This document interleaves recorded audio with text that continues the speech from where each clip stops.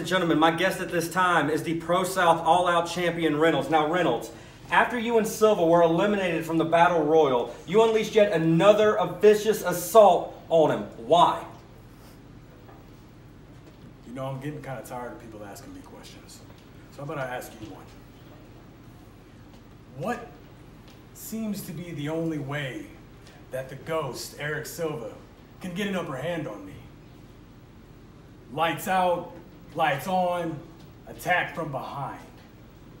But you do realize, any time that Eric Silva is forced to be face to face with me, the result is always the same. He is left beaten and broken. You should have stayed gone the last time that I left you for dead. But this time, brother, I promise you, I'm gonna finish the job.